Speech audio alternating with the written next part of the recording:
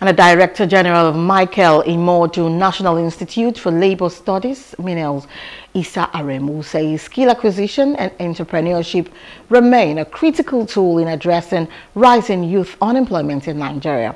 Aremu disclosed these at the closing ceremony of the National Youth Entrepreneurship Program organized by the Institute in Ilorin, the Kwara State capital, where 500 youths were trained in 5 trade areas.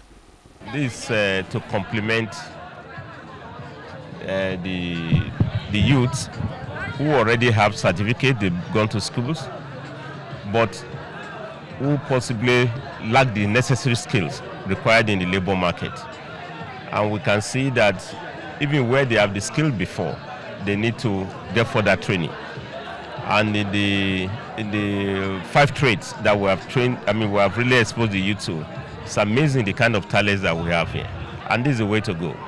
You know, we need to change the narrative of Nigeria from complaining lack of jobs, when actually lack of jobs itself is an opportunity to create jobs. And we have seen today that what we make noise over, higher unemployment rates, is actually the grant to create more jobs. And for this 1 week, I can say that these youths have been gainfully employed in acquiring skills. Some of the instructors at the training advised participants on the need to start their own businesses to make them self-employed. I want you to go out there and start the business.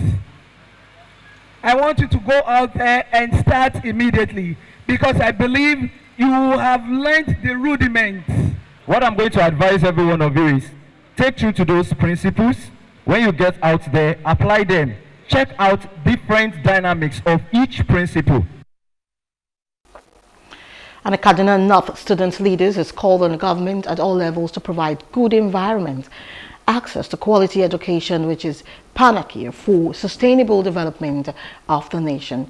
They say for a country's growth, education of its citizens must be prioritized in the 21st century, which is key to development.